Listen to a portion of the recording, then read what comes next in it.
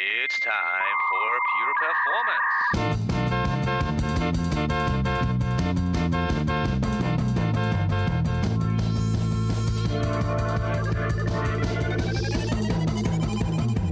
Get your stopwatches ready. It's time for Pure Performance with Andy Grabner and Brian Wilson.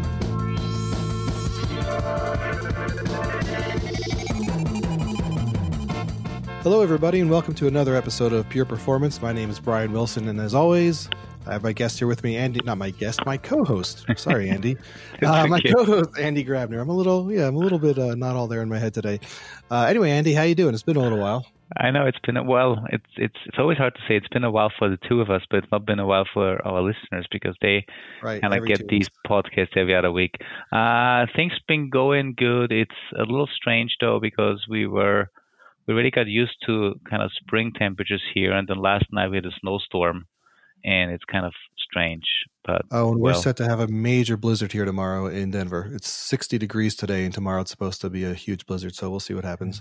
Yeah, well, which means the skiing season still goes on, which is good. Oh yeah, right? It's extended this year. Yep, it's extended, but we're also getting avalanches on the highways. So yeah, that's not a good thing. Yeah. Yep. All right. Anyway, Would you like to go ahead and introduce today's guest, or I would love to. Shall we banter some more? No, I think it's good. So our guest today, actually, I met her about half a year ago in Detroit, because when she was presenting at DEF1, kind of our first version of DEF1 in the US. Her name is Nicki Klein, Senior Technical Evangelist at Amazon Web Services, and she was really she was amazing on stage, and there's a couple of things that were amazing about her. The reason why we wanted to get her on the show. First of all, the topic she talked about, developing modern serverless applications on AWS, and that was nice. She did a live demo, and it was clearly, it's always a tough thing to do something live on stage. So kudos for her, or to her for that. But then I think what's also very interesting was kind of how she got into technology. And that's actually the story that I want to kind of ask her in the beginning before we talk about serverless, hearing a little bit more about Nicki. So first of all, Nicki, hopefully you are there with us. And I'm here. Yeah. I was just quietly listening. Yeah. So, well, thanks for joining us today. And thank you for having me. Yeah, maybe, I know you are in New York as we speak, I believe so, right? I am in New York right now. But that's not your usual home, is it? No, I am based in Seattle. All right. And, well, for the people that haven't crossed paths with you yet, with your work as an evangelist, can you quickly introduce yourself, what you do right now for AWS, and kind of what's your role? Yeah, so I'm a software developer by trade, and developer evangelist, if you're not familiar, is just a software engineer that teaches developers how to do things like either on AWS or wherever they work, wherever they're an evangelist. And specifically, my role is digital. So I'm a digital evangelist. So you'll find me on podcasts, on live streams, on YouTube, on Twitch, on Facebook Live, on Stack Overflow. All of our digital channels are where the digital streaming evangelists show up. And that's where I spend most of my time. Cool. I had no clue that you actually differentiate between a digital evangelist and, I guess, a regular evangelist. I had no clue, but it makes, so does this mean, and if I ask this kind of direct question, does this mean in your job role you actually get, rated by the number of blog posts you have and the number of podcasts? Is this kind of how I'm not sure if rating is the right term, but is this something that you have in your goals? Yes, these are metrics I need to meet. So by being on this podcast, you are helping me meet those metrics. So me streaming on Twitch helps drive the metrics that my goals, my personal goals, are trying to meet. And regional evangelists is what they're called. Their goals are more related to public speaking. Mm-hmm. But you also do public speaking, right? Because I saw you in Detroit. Yes. So anytime that I want to do public speaking, because I particularly am in love with an audience or a conference, or I can say yes. But it's really, it doesn't necessarily help me meet my metrics, but it's up to me. Mm-hmm. That's cool. So you get to do all the fun stuff about speaking and presenting and everything, all kind of comfortably from home or whatever, right? But whenever you feel like it, you can go out and speak, as opposed to a lot of these other speakers who spend their life on the road. That's correct. That's one of the benefits of streaming. That's amazing. That's pretty awesome. Yeah, hey, I think so and too. do you want to tell us a little bit before? I definitely want to talk about serverless, because it is we had a couple of people on the show in the last couple of months talking about serverless, but I really like kind of your background, like how you got into the position where you are right now, what you did before AWS, because I think it's nice to hear people's life stories and how they change paths in their career and how they end up where they end up, how they end up in the things that they're passionate about. So maybe you want to walk us a little bit through that? Absolutely. So I actually had 4 careers before I became a software engineer. So I dabbled in a lot of different things. I went into the finance industry. I actually worked in hardware for a hot second. And ultimately, I don't know why I did not see myself in tech as a career, but I didn't when I first graduated college. And it's weird because I've been obsessed with technology since I was a little kid. I always had the new hot thing. I had to have it. And I always took apart my mom's computer and put it back together again. And I would do all kinds of weird things that my parents would look at me and be like, what is she doing right now? But I never really thought that I could become an engineer. And then I was working in the finance industry, actually at JP Morgan, and I was bored out of my mind. Couldn't stimulate me if you tried. I would get in at 6 a.m. and I would finish all the things I needed to do by 8 a.m. And I would sit there from 8 a.m. till 3 p.m., racking my brain for what on earth I could possibly do. I would read every single article online that you could find. I would text every single person on my phone. My mom told me I needed a life. It was bad. It was to a point where I reached so many low levels of boredom. My Facebook newsfeed couldn't update fast enough to entertain me. That's a serious low, by the way. Yeah. So I was like, okay, what can I possibly do that is a sustainable career that I can do forever? Because my other careers that I had jumped into after college had also bored me, but finance had especially bored me just because I was really efficient and fast and there's nothing that really changes. Things go up and down, the stock market goes up and down and new companies pop up and arise, but there's nothing really different to learn. Once you understand the concepts, you understand them and you know how things are going to go for the most part. There's always unexpected, but it's not like software engineering where I have to learn something new every day. So I sat there and I'm like, okay, what am I going to do with the rest of my life?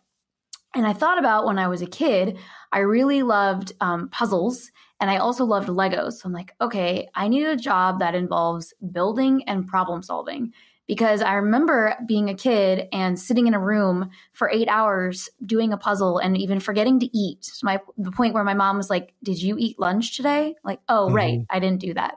I would just get so invested in completing the puzzle that I would forget all about everything around me. And so I wanted that kind of focus and excitement in my own career. So I'm like, okay, Google jobs with building and problem solving. Coding naturally came up.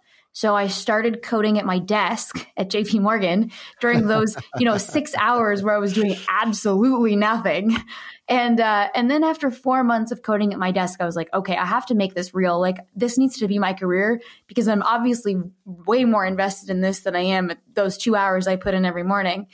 And so then I started looking for post-bac programs and all kinds of things. And boot camps were not really a thing at that time. So the word didn't register to me to Google or look for. And so I looked for all kinds of post-bac programs or how to get a CS degree or how to do this. And one time I did the Google search and the word boot camp came up and I was like, what is this? Looked into it. There was only one available. It was Hack Reactor, and which required me to move because I lived in LA at the time. And I was like, oh man, I'm gonna have to move to San Francisco and live off my savings to attend this one boot camp.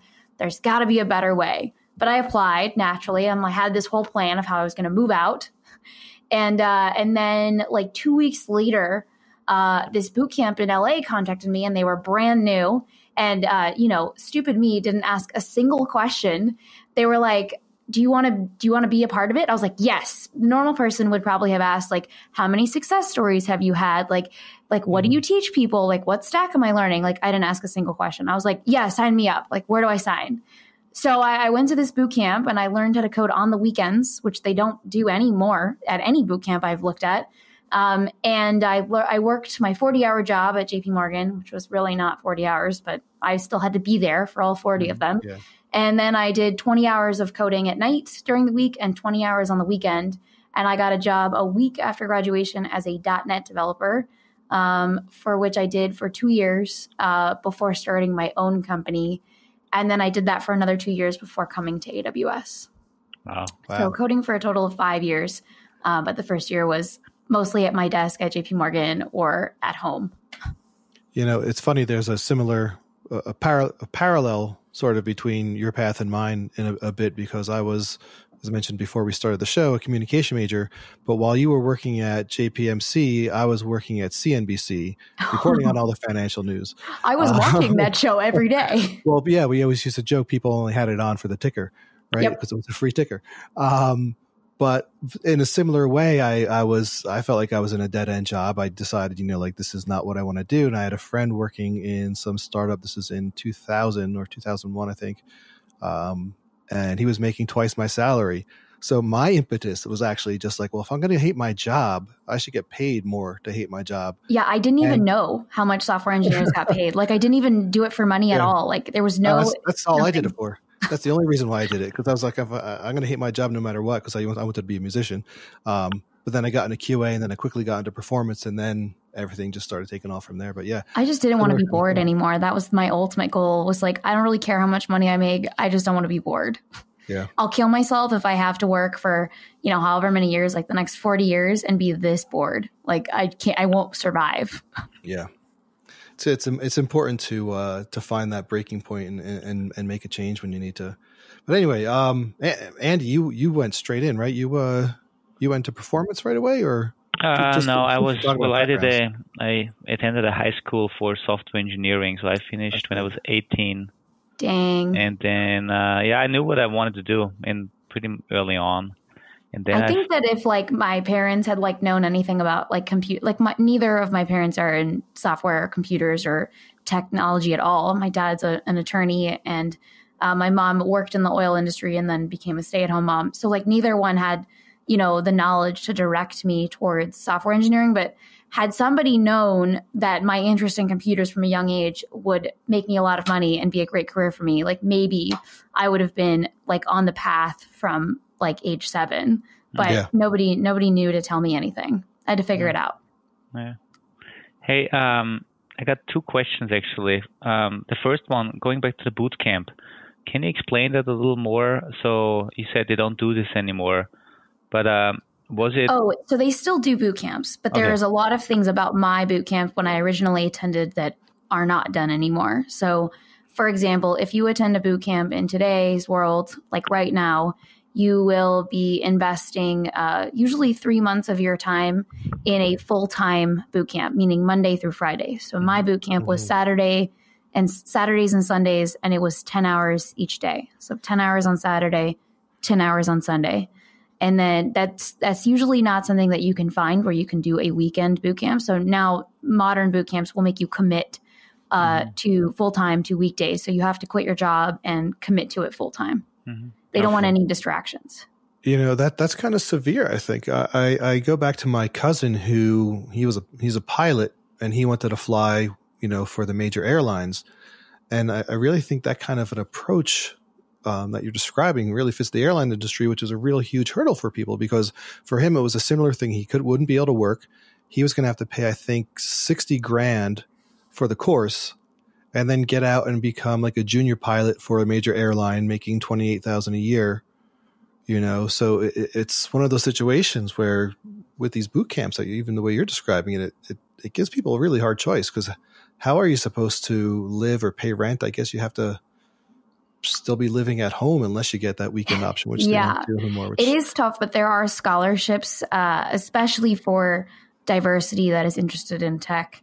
To go to one of these boot camps. Also, if you are a veteran, there are boot camps on the GI Bill so that when you get back from, So there are ways to attend a boot camp without being completely put out. But yeah, if you don't meet any of those categories, you might have to live off of your parents or have a nighttime part-time job where you just work nights. But it would be very difficult. I agree. Hey, then, so the second question, you mentioned it, and maybe you wanted to talk more about it, but you said after the boot camp, you started your own startup, right? Yeah, so I worked as an engineer for 2 years, and then I started a company. And my company actually started out of a hackathon. So I won a pretty large hackathon in San Francisco, where I won $250,000 an investment in the idea, and it was called Beta Gig. So Beta Gig is named after exactly what it does. So beta test your next gig. It's just a clever way of saying try out your next job. So obviously I had this really interesting past where I had many different careers before I entered tech. And I would have loved to have been able to try out what it was going to be like before taking a job or entering into a new career. And so the way that Beta Gig works is that instead of grilling someone when you hire them, you actually just bring them on for a day and they like incorporate it into your team and they're job shadowing, and they can do some work, but whatever work they do, you can't actually use unless you hire them for legal reasons, obviously. But job shadowing is considered a bona fide education experience.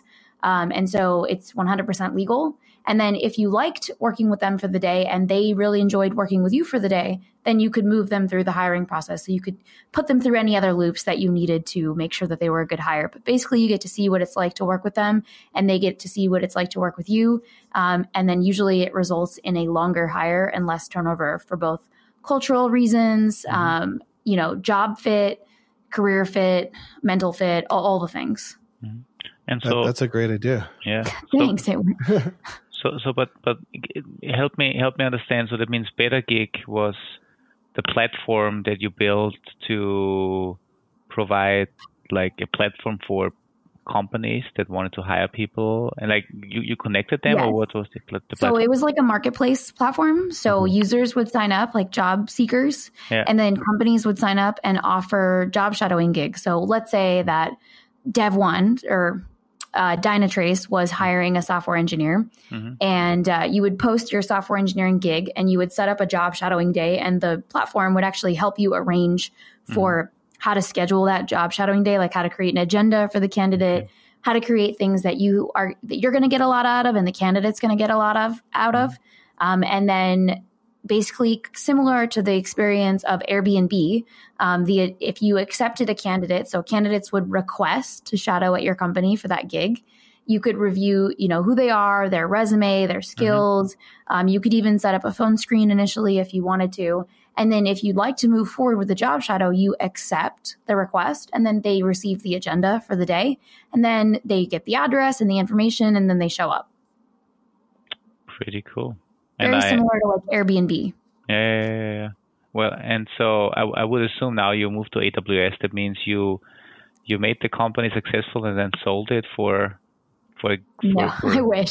I raised $1.6 million from a VC, and they received a controlling stake in my company. And unfortunately, they shut us down without true cause, in my opinion. But it just was a political nightmare mostly, and it was very sudden and unexpected. Okay, so a life lesson learned, even not a pleasant one, but at least a life lesson learned how to deal with VCs and a lot of life lessons learned. For sure, I don't regret anything I did, but if I were to do it again, I would do a ton of things differently. I probably would not have a co-founder.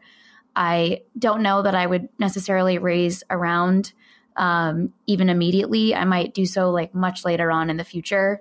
Unfortunately, the conditions that I started the company in forced me to fundraise sooner than maybe I would have if I had stayed at a steady job and kept working while I built the company. But once I won the hackathon, I was pretty much forced to quit my job. And because I got into an accelerator and I got all this money and they were like, yeah, you got to quit. So had I started again, I would, keep my job full time and build the company in the evenings or the weekends. until I felt like it was at a place where it was pretty much taking off and maybe I wouldn't need to fundraise. That's the hope. I also probably wouldn't start a marketplace. That is an extremely difficult thing to start, especially for your first company. You have the classic chicken and the egg problem, and it just creates a lot of problems, and it makes you go a little bit slower than you might have liked, or that maybe you would have, even with funding. So then, did you find the show Silicon Valley cathartic, or was it more like reliving a nightmare? I lived that show. Like I would watch an episode and then the next week that thing would happen to me. And I'd be like, oh my God, this is like not happening right now. Or vice versa. I'd watch the show and something would happen. And the next week, the same thing would happen to me. And I'd be like, well, let me think back to Silicon Valley. What happened then? What did somebody do? Like, what was the solution to this problem? So yeah, I definitely lived Silicon Valley. It's a very realistic show. Yeah. Well, I got to give huge kudos to you because obviously I've never started a company. Don't know if I ever will, but that's amazing that 2 years after going through that boot camp, you were in that spot already. So that's that alone. I don't think I would be there either. It's funny. They, the boot camp, like recorded a video of me saying, at the end of the boot camp, they were like, help us record this video for promotion. I'm like, sure, no problem. And so they asked me a bunch of questions, like, how was your experience? What did you learn? Blah, blah, blah. And then the last question was like, where do you see yourself in the next 5 years? And I don't even remember saying this, but I was like, oh yeah, in the next 5 years, I want to start my own company. And then I did it in 2, and they like sent me back the video. They were like, do you remember saying this? I'm like, oh my God, no, totally forgot. But I didn't have the plan to do it so quickly after. It really was the hackathon that kicked it off. And I didn't expect to win that hackathon. I don't think anybody expected me to win that hackathon because the audience was definitely almost upset. So anyway, now that brings you to AWS and your really cool digital, what do you call it? Digital evangelist? Digital streaming evangelist or digital evangelist, either one. That was the next step after Beta Gig, right? Yeah. So, luckily when the company I said ended very suddenly. Like I came in on a Friday morning and at 10 a.m. I was told I needed to fire everyone and that the company was shutting down. So, I was not even thinking about the next job, but my advisors had my back and they put out all their feelers, and pretty much within a week, I had every top tech company contacting me for a role, and I went with AWS. I've used AWS since I became a developer in the very early days, and also with Serverless. I helped my first company that I worked at just as a developer build like a serverless microservice. And so I was really interested in serverless. And then obviously my next choice was to come to AWS. And now I'm here a year later. And at which point did you move from LA up to Seattle? Because you obviously moved. Yeah, I moved from LA to Seattle January 5th of 2018. Okay, so it was basically when you were already working for AWS. Yeah, no, they relocated me. Yeah, cool. Yeah. I'm actually moving again. I'm moving to the Bay Area in a month. Oh, why then? Is there... Well... 2 of my shows are streamed from the San Francisco office. One is about startups. So I interview startups building on AWS. So my heart obviously still lies with startups. My first company that I worked for was kind of a startup. It was just like a 12-year-old startup, but still a smaller company. I like the small feel. And then when I started my company, we were definitely a startup. We were a team of 10. And so my heart very much still lies with the startup community. And so one of my shows, I feature guests from the startup community building on AWS. Mm-hmm. So Brian, that means we need to come up with a great idea, build a startup in order to get on her show. Well, my idea for a startup is a reliable podcast remote recording program. Because I'm telling you, the ones out there are not very reliable. Well, if you build it, I welcome you to come on the show and talk about it. Yeah, that's the problem, building it. Yeah. The show, it's streamed from Twitch Tuesdays at 9 a.m. Pacific time. So it actually was just a couple of hours ago. Okay. Yeah, so you go back to back a lot with these then. And we're going to put the links to your shows, but just for people who, I think it's pretty simple for the Twitch one. Do you just want to mention where that is right now? Yeah. So to watch any of my shows on Twitch, you would just go to twitch.tv/AWS. And I will start streaming on my own channel. I haven't been able to get up the setup yet, but that will start soon. And the channel is just KNEEKEY23. So it's just my name as an oronym. I'm a linguist major, so that's my thing. So it's knee and then key. So you didn't buy Nicki.dev? I didn't. I thought about it. First of all, I would have bought knee key, like the knee, like your knee and then a key, because it's just it's my little oronym that I'm obsessed with. But I thought about it, and then I was like, what is the purpose of this? Like, what would I do with this besides like just throw my resume up there or something basic? But it's not too late. I could still buy it now. It's probably ridiculously expensive, but yeah. Hey, so anyway, go on, Eddie. Switching gears a little bit. So obviously you have a lot of experience with serverless, as you've built serverless microservices with your first job, basically after boot camp, and since then been promoting it. If people are, getting our listeners, right? I think we have a couple listeners that are already kind of familiar with serverless and maybe built serverless applications, microservices, whatever you want to call them. But so what can you tell our listeners when you got started, what were the things you wish you would have known back then when you started? So things like the classical mistakes that people should not make when they get started now. All right. Well, the first one you usually run up against is IAM permissions, actually. So the thing about AWS is developers were not first to AWS, right? It was, ops people, infrastructure people were first to AWS. And I feel like a lot of developers became truly interested in working with AWS when Lambda was first released. And that's actually what piqued my interest in AWS and what has consistently piqued my interest moving forward. And because it's just amazing that I can just run something without touching the ops. Like, I am not an ops person. I'm a developer. And while I've learned my, basic set of ops skills to do a lot of things like deploy and CI/CD, I truly love the ability to just write code and not worry about it and run it serverlessly. And so the first thing you run up against is something that if you've never used AWS before, I see a lot of developers run up against it because they just are not familiar with AWS, and that is IAM permissions. And so having an understanding of IAM roles and how they work and how to give them permissions to execute your Lambda, or even give your Lambda role permissions to do something else inside AWS. So typically when you write a Lambda function or a Lambda serverless app, you are probably using other services in conjunction with Lambda. So maybe you're hitting Dynamo, you're depositing data in DynamoDB. Maybe you're putting data in a queue in SQS. Maybe you're sending out a notification with SNS. You could be doing a lot of different things, and you're most likely using it in conjunction with an AWS service. And so you need to make sure that your IAM role that is running your Lambda function not only has permission to execute your Lambda function, but also has permission to do the number of things that you're asking, that you've written the code to do. So maybe you've used the SDK to deposit something in Dynamo. You need to give the IAM role permission to insert something in Dynamo, for example. So that's usually the first thing that I see developers run up against. The next thing would be timeout. So if you're not familiar with serverless, you definitely should not be writing a serverless function for a process that you need running for like an endless amount of time. Like that, you should still spin up a server for. The timeout limit is 15 minutes, but when I started developing serverlessly, it was 5 minutes.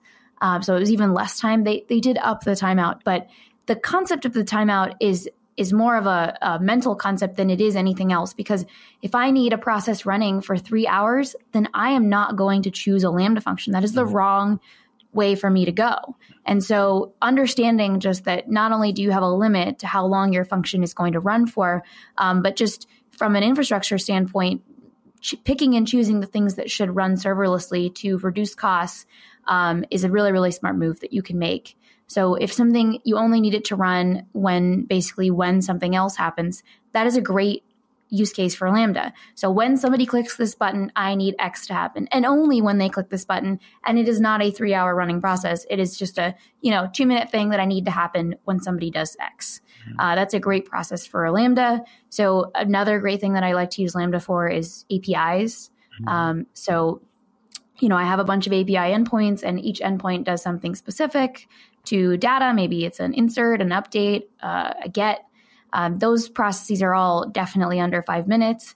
And so I definitely am going to use Lambda for my API endpoints. Well, most likely they're under 5 minutes if you're not running like a super long query to a SQL Server database. Most likely it's a great use case for serverless. So those are the top 2 things I see like new developers with serverless run into. I'm trying to think about what else. Sometimes memory issues come up, so you can change the memory on a Lambda. It's default set to like, what is it? Like, I forget the default. I think it's like 15 megabytes. It might be less, but yeah. So if you'll see the errors come up in the console, usually when you run into these first few errors, and you might not know what they mean if you haven't seen them before. But usually those are the first 3. And sometimes even I run into them because I forget, and I'm like just writing code and I push it and I'm like, what is this error? Oh man, I forgot to add permissions. So it's one of those things that happens even if you've been coding with Lambda for a long time.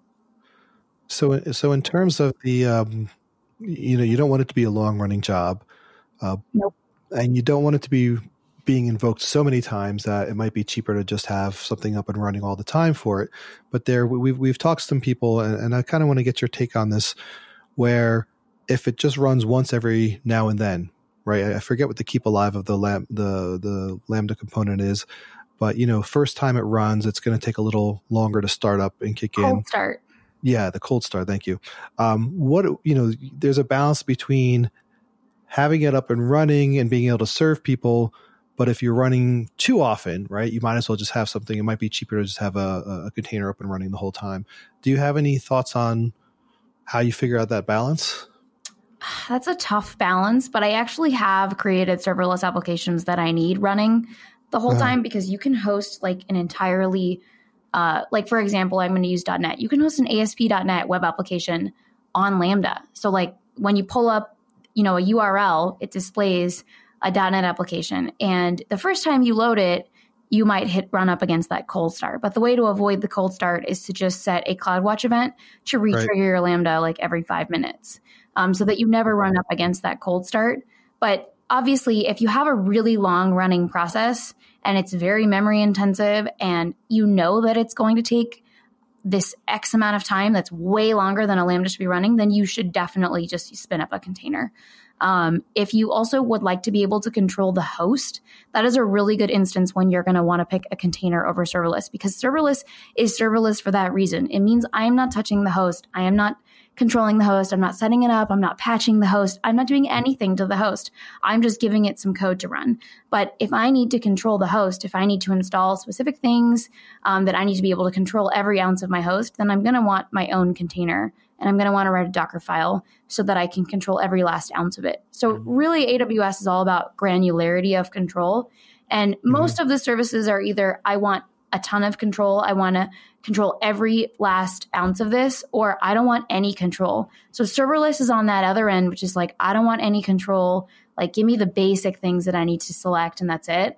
And, all the way up to a virtual instance is going to be, I want that granular level of control. I want to control every single thing down to the last byte. So that's really the difference. And I would say when you're picking between containers and serverless, keeping that in mind is probably the biggest factor beyond just, I have a long running process. I don't know how to keep it running without dealing with a cold start.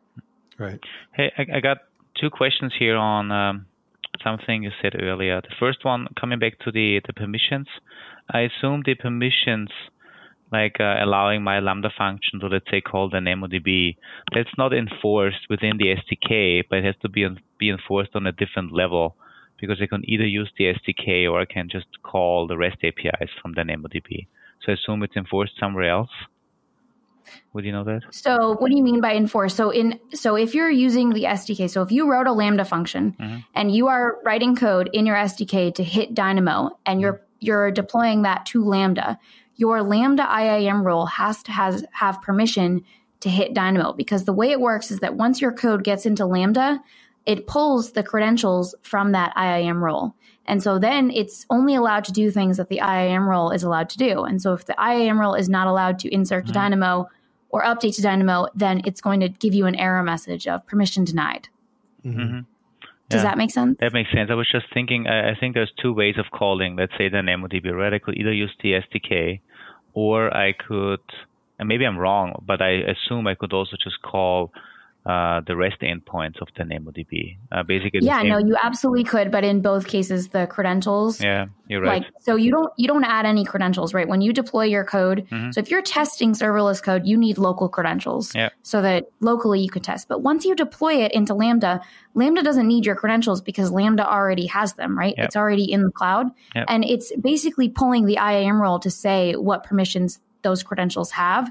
And so whether you're hitting the API endpoint or using the SDK, which is essentially the same thing, just one is easier, you still need to have permissions on that role to do that. Okay, makes sense. Another thing, and I'm not sure, I think we had somebody on the show a while ago. He was a consultant and has built serverless applications in the past. And I think he brought up an interesting point in terms of costs, because we always say that Lambdas are fairly cheap per invocation. But then he said if you're exposing Lambda endpoints to the outside world through the API gateway, then obviously you have to pay for the API gateway as well. And he brought up a point saying that the API gateway, I don't know, is X times more expensive than Lambda, and therefore per Lambda execution you have to factor in the additional cost of the API gateway. And then he said, they have models where they actually calculate at each particular point, is it cheaper to take all your Lambda logic and actually put it into a container and then just expose that to the outside world versus going via the API gateway. So my question to you is this still accurate? Is the API gateway still, let's say, a cost component we really have to look into when exposing serverless to the outside world? So if you need your Lambda to be exposed to the outside world, there are two ways to do it. You could use API Gateway. You could also use Elastic Load Balancer, ALB now, to hit Lambdas. So if you have an ALB, I said Elastic Load Balancer, but what I really meant is Application Load Balancer. ALB, yeah.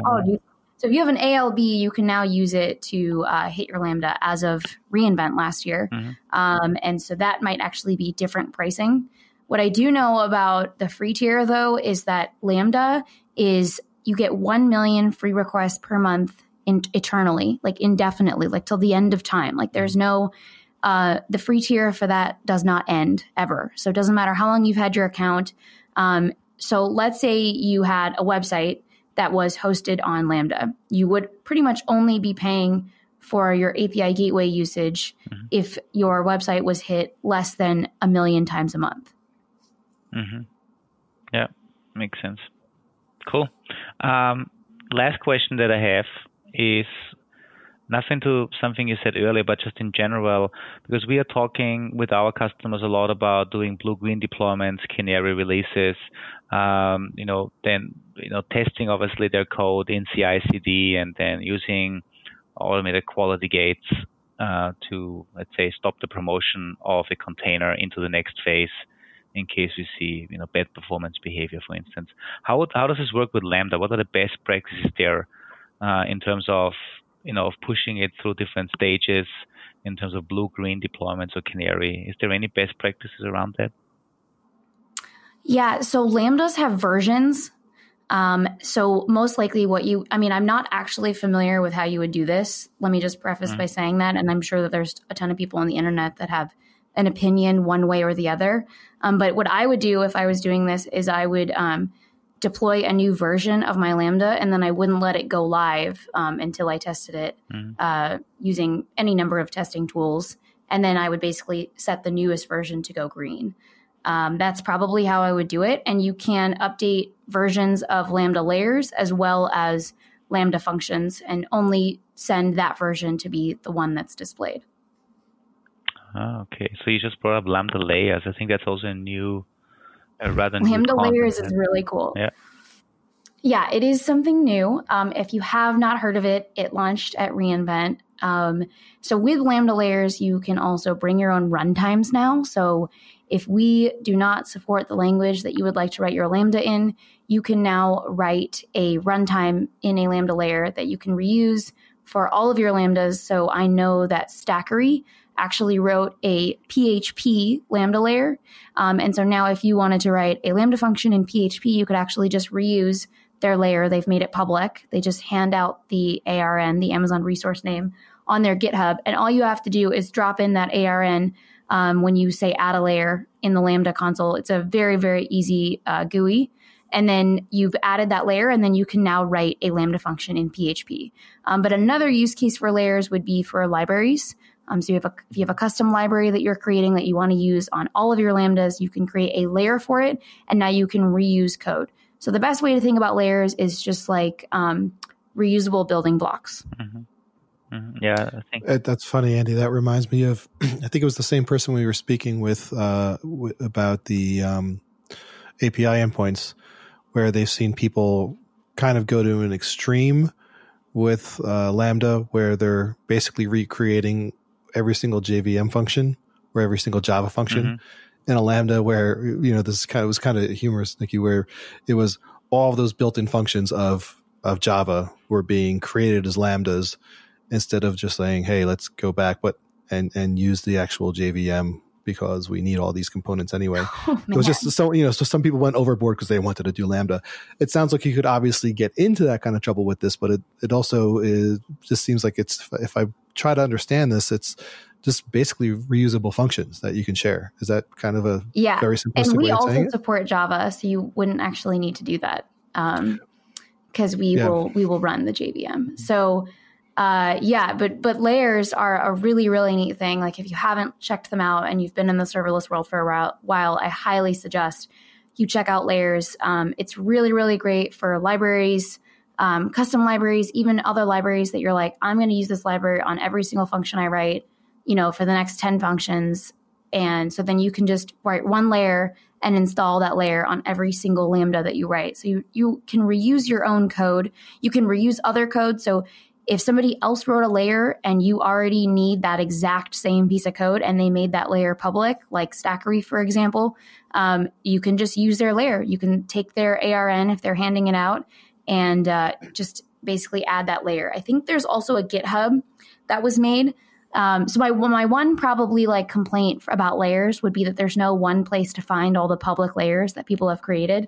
Because obviously sharing code is just, that's what we do. That's what the developer community does. We just share code. Who wants to reinvent the wheel 17 million times? Definitely not me. So there's not one place where you can go and find all the public layers right now. I'm hoping that there will be soon, but there is a GitHub called Awesome Lambda Layers. I think that's what it's called.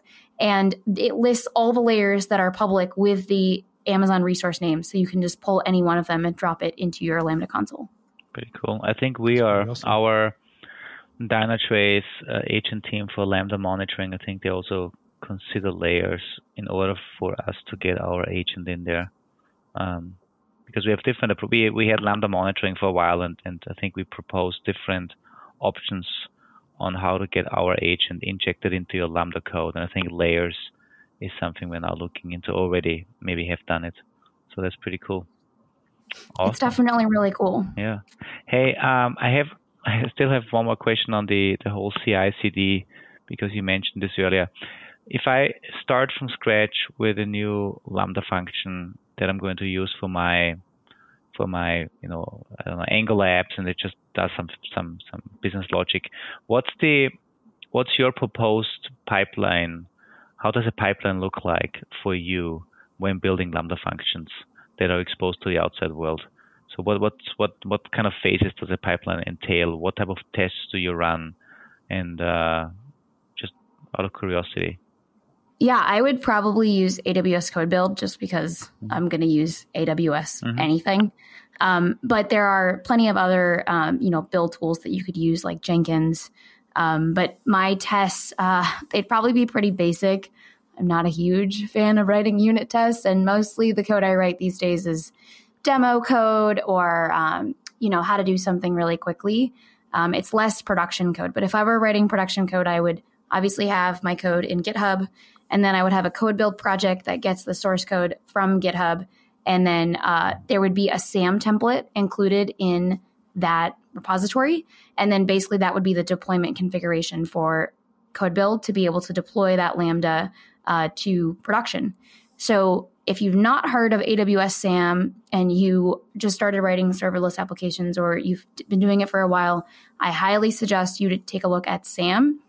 SAM stands for the Serverless Application Model, and it is essentially an extension of CloudFormation. And if you've never heard of CloudFormation is just infrastructure as code. So imagine your Amazon Web Services resources written out as a big JSON object or YAML file. So, in the console, you set a bunch of properties that you want. So in the JSON file, you list out those properties as key value pairs. And SAM is an extension of that. And so it is a specific JSON object that you can write for serverless applications. It is expecting certain things like API gateway if you're going to set up an endpoint. It's basically the parts of CloudFormation that you would have wanted for your serverless application because we pretty much know which services you're going to use in conjunction with Lambda. Mm-hmm. And so it's really easy to set up a serverless application using SAM. And there's another part of SAM that's not just the template, it is the CLI.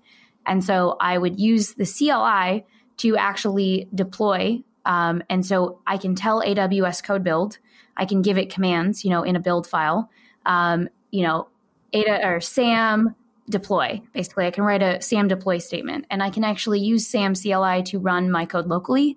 So before I even test it, I can do SAM local start API or invoke function, depending on what it is that I'm invoking. And I can give it, an object if I needed to give it an event. I can do a whole host of things with the SAM CLI. Locally and also in code build if I'm ready to deploy. And then once I do that with SAM, it basically is just going to pull that template and provision those resources or update those resources if I'm redeploying. And that's basically it. That's essentially what I would do. So I would just use GitHub and code build and SAM. Pretty cool. Awesome. Nick, is there anything else that we missed? I think we talked about your career in the beginning, which was very cool and very enlightening on kind of the path that you took. And then about, so is there anything missing on serverless or anything you want to add on the career path that we may have missed? I guess what I would say with serverless, if you are listening and you haven't built a serverless application before, I do a really cool show with my colleague AM called Build with AM and Nicki. And we have basically built 2 serverless applications at this point live on Twitch, and then the VODs are available on YouTube and our site afterwards. So if you go to aws.amazon.com/Twitch, you can find the show there with all the links to watch any of the episodes. Most recently, we have been building a mobile application in React Native with a serverless backend in Node. So that's probably relevant to a lot of audiences, I hope. And then previously, we built a .NET serverless application in the first season with a container as well, a .NET container. So that was a little bit of containers and serverless for you. And then I'm also working on a serverless Twitch extension. So if you're not familiar with Twitch extensions, if you watch Twitch frequently, Twitch extensions allow you to interact with either the player, the hoster, the broadcaster. They let you do a lot of different things on Twitch, and you can build one with a backend. And obviously, I always choose serverless. So I'm currently building one with a serverless backend, and that show is live on Wednesdays at 10 a.m. Pacific time on twitch.tv/AWS. That's really cool. Live coding. Live coding. I do it all the time. Yeah. Who would have thought, right? Live coding is an art. Like, there's actually a way to perfect how you live code. Yeah. Well, we're seeing more people do that, right, Andy? In some of the presentations, I know. Who's the guy from Pivotal? Josh Long. What's his name? Yeah, he loves to do actual live coding during his presentation, his live presentations, which what can go wrong? Like 8-9 things. Right. So it's kind of fun and exciting to see the live coding going on. Also because, the one thing I love to point out is, you see, as someone who might be a developer or who's learning, you see the experts up there live coding, right? And, I'm not a big fan of the word expert, but that's how you feel like you're watching these pros do the live coding, and then something goes wrong. And like, oh wait, it happens to everybody, right? Yep. So it's really cool from that point of view as well. I love pair programming with my audience too. It's really fun to get like the audience really involved. And so like, I think the art to live coding is finding the balance between real life coding where you run into like 100 roadblocks, and then like robotic coding where you run into no roadblocks. So like somewhere in the middle there. So when you, like, if you go through it one time, you might have seen some of the roadblocks and you might only hit 2 or 3 the next time you go through the same activity. And that's like the exact amount of roadblocks that the audience is like, hey, try this. Hey, try this. And they're really invested and really involved. But if you hit too many roadblocks, the way you would do it is if you first time were coding something, then they get really uninterested after a while. Yeah. All right. Andy, did you want to, shall we summon the summarizer, or is there anything else you wanted to? No, I think we should. Yeah. Come on, do it. All right.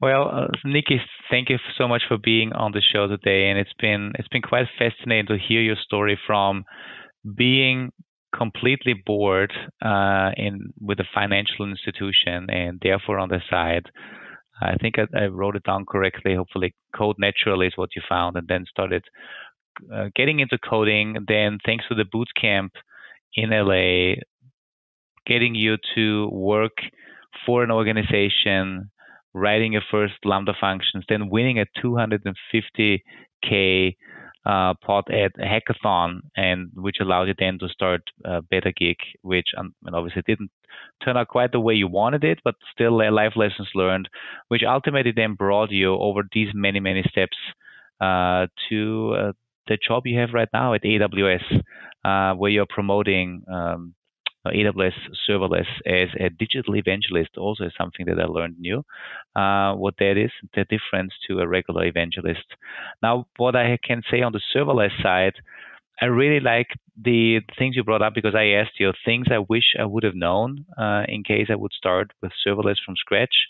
Definitely the IAM permissions. People have to figure out what the whole permissions are all about, especially when you come kind of fresh as a developer into a world that was initially intended for more operations folks, and where security and permissions are obviously a big thing. So try to get into and understand IAM permissions. I also like when you talked about the timeouts. Not everything that you think should be a Lambda function might be suitable for a Lambda function. I think you said something like the timeout is more like a mindset, but still you need to break down things into smaller pieces. And if it cannot be broken down into a smaller piece, then Lambda is just not the right thing. And there's obviously a lot of great content you have out there. So check out your shows on Twitch. If you want to see some live coding, your show with, I think it's called Build with AM and Nicki. And we'll post all the links also on the podcast summary page, so people can definitely find it.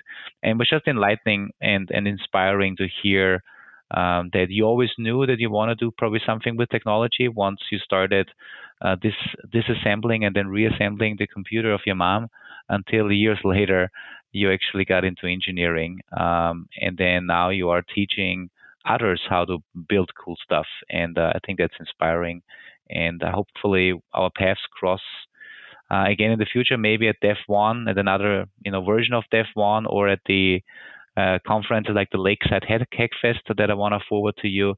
That could also be a great opportunity. And thank you so much for being on the show. Thank you so much for having me today. It's been a lot of fun. A lot of topics we covered. Yeah. This is my job. Excellent. And that's it, I guess. So thank you. And one thing, Andy, obviously I think this digital evangelist might work out for you better in the future once you start getting tired of traveling. So they're hiring another one right now, actually. No, you can't take Andy from us. Oh, whoops, sorry. I didn't say that. Delete. He'll have to start it for Dynatrace. So it's awesome. That's a really awesome gig you have there. Yeah. Thank you for coming on the show, and thanks for sharing the information. If anybody else has any questions or comments, you can reach us at pure_DT on Twitter, or you can send an old-fashioned email to pureperformance@dynatrace.com. We'd love to hear from you, especially if you have any stories and you want to be a guest on the show.